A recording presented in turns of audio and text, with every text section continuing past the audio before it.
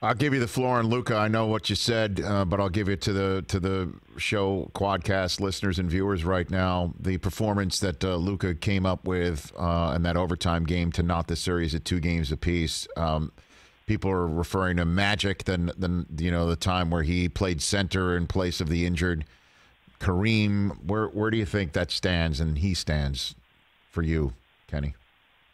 I mean, what makes a great is not a series or a season. It's the consistency over several. That's what makes LeBron who he is. It's like over the years, like he's done this. And so, I mean, as great as that exhibition was of what he did, it's the consistency of doing that night in and night out, playoff time after playoff time, and winning series and advancing. I think that's what makes, the greats the great. Now, arguably, we look at what I always said when he came into the bubble, this is not 2020 Luka. This is the Luka we would have been seeing next year, the MVP candidate. So you talk about him, you talk about Donovan Mitchell, you talk about Dame Lillard, and you talk about, even a guy like Devin Booker, where they've all taken that like, oh, I'm here for 2021 season. This is how they're probably going to look next year because, that long layoff allowed them to kind of retool and rethink. Yeah, and you could throw Jamal Murray in that mix too, which I guess leads me to ask, because we haven't hit the Clippers yet, and we will. Who are we not talking about? Is it the Raptors who just steamrolled the Nets? Who are we not talking about to get a shot here to take this wide open, seemingly tournament?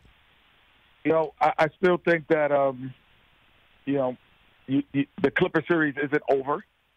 I wouldn't say it's over. If they have a couple of days or a day, and if Porzingis is able to come back, that still could be an interesting series. But the Rockets, with Russell Westbrook, if he comes back, and he's able to play, then all of a sudden you're like, wow, this could be a mix that we hadn't seen. I think the one thing that we've seen over the playoffs with James Harden is that he gets wore down as the series go on because the ball is in his hand so much in that system. But with Russell Westbrook, he doesn't. And that's what I think Oklahoma City's taking advantage of is like he's got the ball so much in his hand, we could contain some of these things that happen now. And Utah, with Donovan Mitchell, the way he's playing, right, and the way he's shooting the basketball and the ability that he's playing at, those teams, both Denver and Utah, with Jamal Murray, the West is wild and it is wide open. Yeah, the Rockets and the Thunder are playing tipping off 5 hours from now, and it's just in a couple hours from now, apparently, according to Woj, that Russell Westbrook's going to give it a try. Do you think it's imperative that he play in this Game 5, the way that things are playing out right now? The way that the Rockets have shot the ball at the end of Game 4 and just died by the 3 that they frequently live by? Kenny?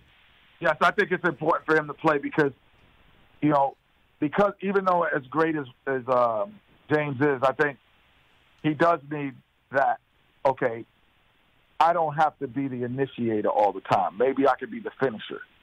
And, kind of like LeBron did all of his career.